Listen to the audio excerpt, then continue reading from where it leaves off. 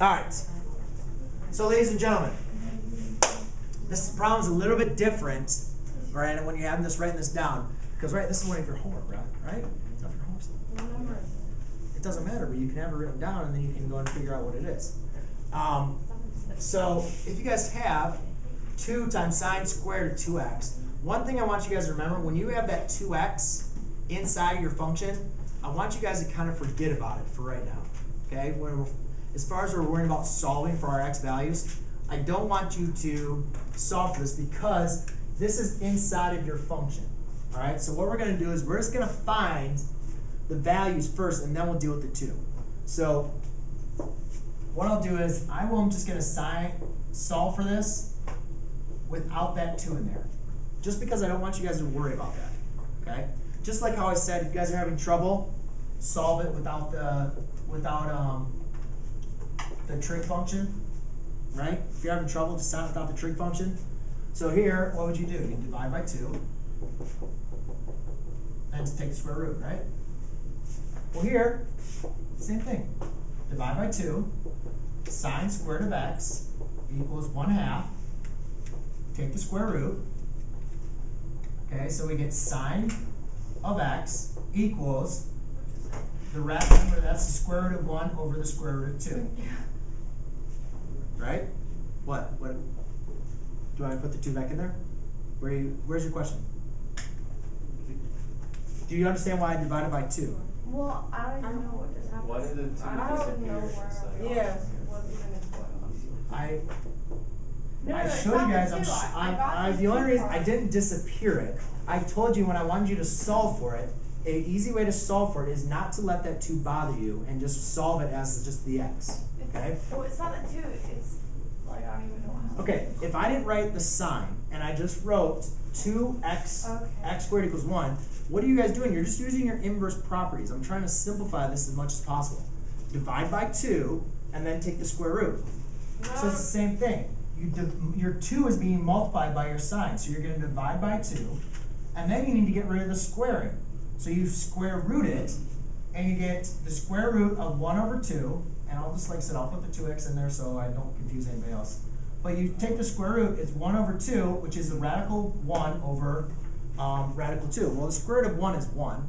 So you have 1 over radical 2, which equals 1 over radical 2. Since this is a sign, I'm going to have to rationalize my denominator. So I get radical 2 over 2. Sine of 2x equals radical 2 over 2. Now, here's the point where I didn't want to confuse you, why I didn't like writing x. Now we have to go ahead and find the value of my radical 2 over 2. We're not solving, and again, we're not going to, a lot of people want to divide by this x by 2. This is inside your function, okay? So you're not going to be doing that. So now we need to find when does sine equal radical 2 over 2. What 2 points does it equal? Well, you could say x equals pi over 4, and x equals 3 pi over 4. Right?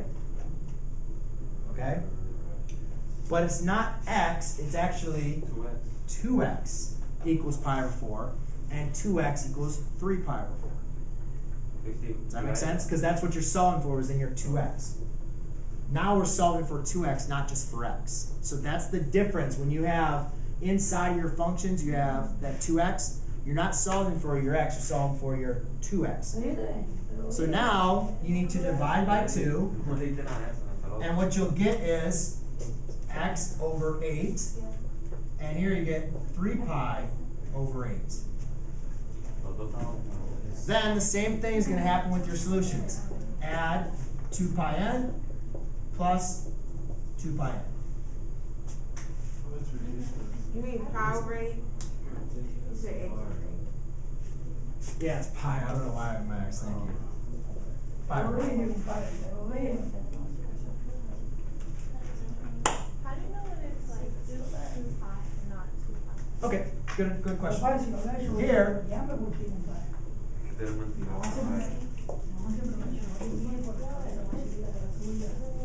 here, my 2 answers are right here, right? So, hey guys, in the back, a good question was asked. They said, how do you determine if it's plus 2 pi or plus pi?